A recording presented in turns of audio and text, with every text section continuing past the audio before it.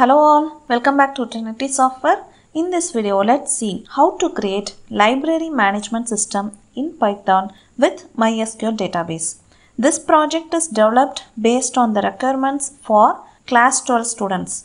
Let's start with installing the module required for implementing this project. Install mysql-connector-python from the command prompt by using the command pip install mysql-connector-python. And then we need to create the database for implementing this library management system. We need two SQL tables. The first table is books table. Here I have book ID as the primary key, book name, author of the book, and one more column called as available, and the default value of available is set to yes. Next table called as issue details. Here the book ID is the foreign key. These values should be one of the values contained in the parent table, books in this case. Then we have student ID and student name.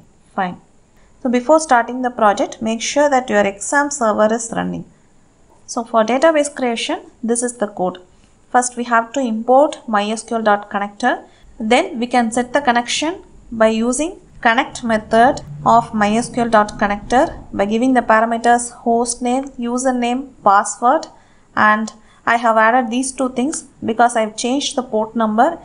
If you are using the default port number, you need not specify this one, and I have set auto commit equal to true because by default auto commit is set to false in Python. After executing each and every SQL statements, you have to call the commit method if you are not using auto commit is equal to true. And then we are using this cursor method is used to execute the SQL queries. Okay, and I have passed an argument buffered is equal to true because without this buffered cursor, the results are lazily loaded. So to avoid that, I have used this. Now we are creating the database using the SQL query. Database name is library_db. Execute method to execute all these queries. So I have created these two tables. When you are running the program for the first time, books and issue details tables will be created in this database library_db. So these are the column names which I have already specified. Okay, and this BID is the foreign key which refers to the BID of the books table. So this is the code. Next we need to see the operations that can be performed in a library management system. So in this Trinity library management system, all these operations are performed by the admin of the library. So the admin can add book, issue a book to a student. You can also maintain the list of returned books and display books. The admin can delete the book, and option 6 is to exit out of this. So under display books, I have given three options. Either you can display all the books, or you can display only the issued books alone, or you can search for a particular book using the third option. Let's see the code for all these options now. So I have used methods for each and every option. So our code starts here. Initially, the admin has to enter into this Trinity library management system. So I have set an username and password. Username is admin and password is library123. So only if you have entered it correctly, this menu will be displayed. Then user has to enter the choice, any number from 1 to 6. Based on the choice of the user, the corresponding function will be called. So this else part is for if the username and password is wrong, you have to try again. Okay. So now let's see the code for adding a book. Add_book method. So in this method, I am just getting the book ID, book title, and author name from the user, and it is stored in a tuple. Then using this SQL query, insert into books all these three data. Okay, so remember this books table, we have book ID, book name, author name, and available, which is by default set to yes. So we need not set the value separately. So I am just inserting three values into the books table. Values for book ID, book name, and author alone. And then I have a print statement. Fine. Or if you have chosen delete book option, then we have to just delete from the books where book ID must be entered by the user. Book ID is equal to %yes, and it is replaced with the book ID which you have entered. Okay, after deletion, I have just called display books method to display all the books. Okay, The next option is issue book. Fill the details for issue details table. We should enter the student name, student ID and what book is required by the user. So these three things must be given as input. Now I am just using a query. Select BID, book ID from books, where book name is the specified book and available should be yes. I have used fetch one method which will return a tuple of book ID. So of this book ID, I have selected book ID of 0, stored it in book ID. So I have just printed it. Here I am going to insert these details into issue details, that is the book ID, student ID and student name. After inserting into issue details, we also have to update the books, that is we have to set the available column value as no, where book ID is equal to this particular book ID. So I have updated that and finally I have given a print statement. Okay, this is the logic for issuing books. So you can see this, I have already executed this program in the library DB. I have added 4 books. So one book is not available. It means it is issued to a student. Book ID, student ID and student name is displayed here.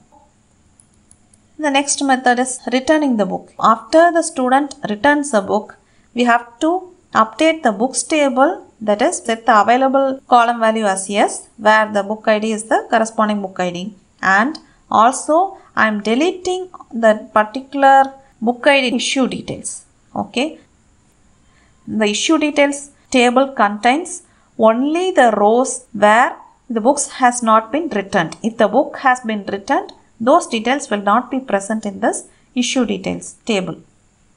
Then for display books, the choice 4, I am giving 3 options to the users: all books, issued books and particular book. If it is all books, I am calling display books. For issued books, I am calling display issued books. And for selecting one particular book, I have used select book. For displaying all the books, we are just selecting everything from the books table and using fetch all method, I am retrieving all the rows and I can print that using the for loop with the heading, book ID, book title, author name and available. Okay. If you want to select a particular book alone, just give the book name and select star from books where book name is the book name entered by the user. Then we can use fetch all method and display that particular book. So I have used for loop here because in this case 2 copies of core Python books are available and it differs by the book ID. So I have used this for loop to display all the books. Even though the book name is same, book ID will be different.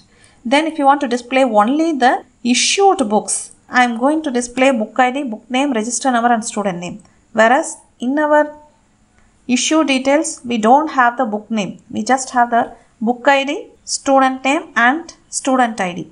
So I have used this query. I am selecting everything from issue details and book name from the books table. I am giving this condition where issue details dot book ID is equal to books dot BID. Okay. So based on this, I am fetching everything and I have listed the issued books. Books dot B name will be retrieved as I of 3. Since I have given book ID, book name, register number and student name, I have placed it here. Okay, that's it. Let's execute it now. The username is admin and the password is library123. So we have the 6 options. The first option, add book. Make sure your exam server is running before you are executing this project. So the book ID, let me give 401. Book name, C# in depth, author name, John. Okay, data entered successfully for book ID. Let's display all the books. Book ID, book title, author name and availability. Okay, and now I want to issue a book. Choice 2.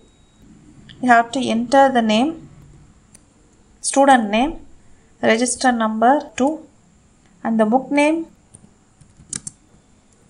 Okay, 201. Book has been issued to this student Joan. Now we can check the list of issued books by pressing choice 4 and again choice 2. List of issued books contains 2 rows. So 2 books has been issued to the students, core Python and effective Java. Now let's return one book. let me return the book core Python. So enter your name. Book ID must be specified here. So 101. So book ID is returned by the student. Now if you check the display books again, list of issued books, only one row will be available. So after returned, check here in the database, 5 books are available. Effective Java book alone is not available. So it contains only one row right now. Okay, so that book is issued to this student. Okay, now I have given choice 3. Return this book also. So I am giving join. Book ID is 201. So that is also returned. Now we can also delete the book by pressing the choice 5. We have 5 books here. I just want to delete one book. Let me delete this 301. So book ID 301. So after deleting 301, all the remaining books has been displayed here. Okay, to come out of this, just press this. So that's it about library management system using Python with MySQL database. Thanks for watching. If you like this video, kindly share and subscribe.